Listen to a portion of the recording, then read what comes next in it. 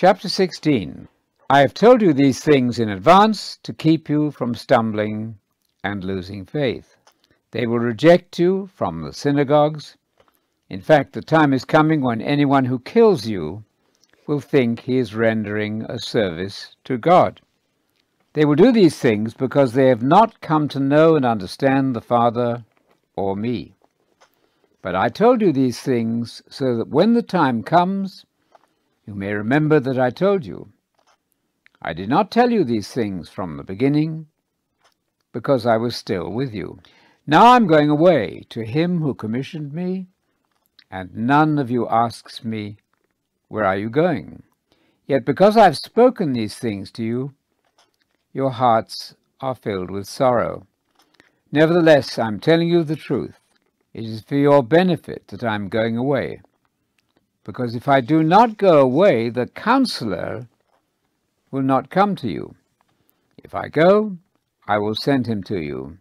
When he comes, he will convict the world about sin, doing right, and judgment.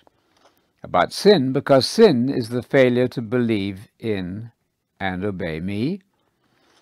About being and doing right, because I'm going to the Father, and you will no longer see me. And about judgment, because the ruler of this world system has been judged. I still have many things to tell you, but you're not able to bear them now. When that Spirit of the truth comes, it will guide you into all the truth. The Spirit will not speak on its own initiative, but it will speak whatever it hears, and it will also declare to you what is going to happen in the future. It will glorify me because it will receive from me and show it to you. Everything which the Father has is mine. That is why I told you that the Spirit will take from what is mine and declare it to you. In a little while you will see me no longer, and yet in a little while you will see me.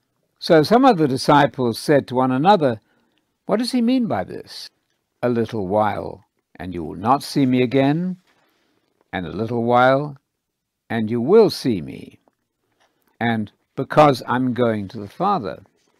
What is the meaning of this saying, a little while?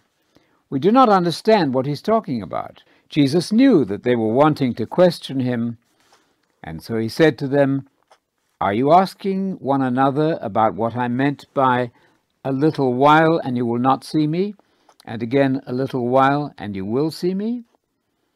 I tell you on the highest authority, you will weep and wail, but the world will rejoice. You will become sorrowful, but your sorrow will turn to joy.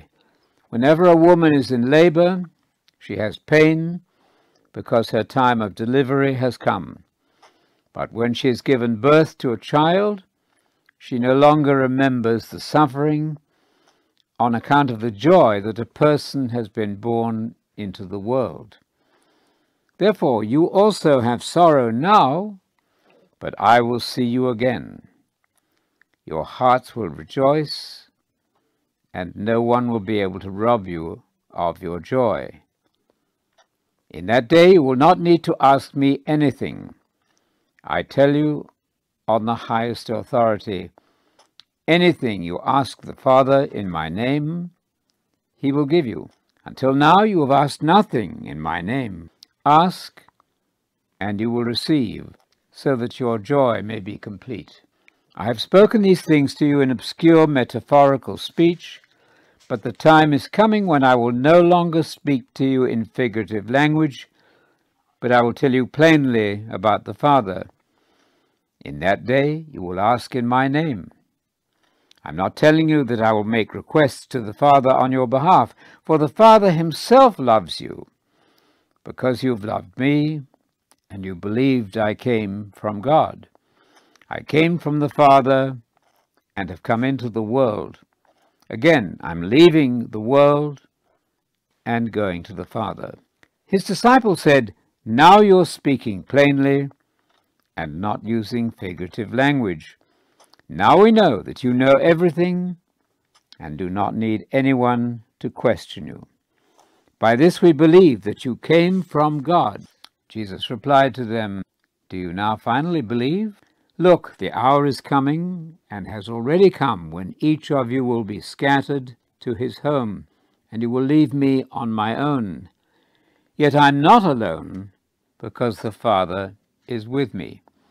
I have told you these things so that in me you would have peace. You will have suffering in this world, but be full of courage.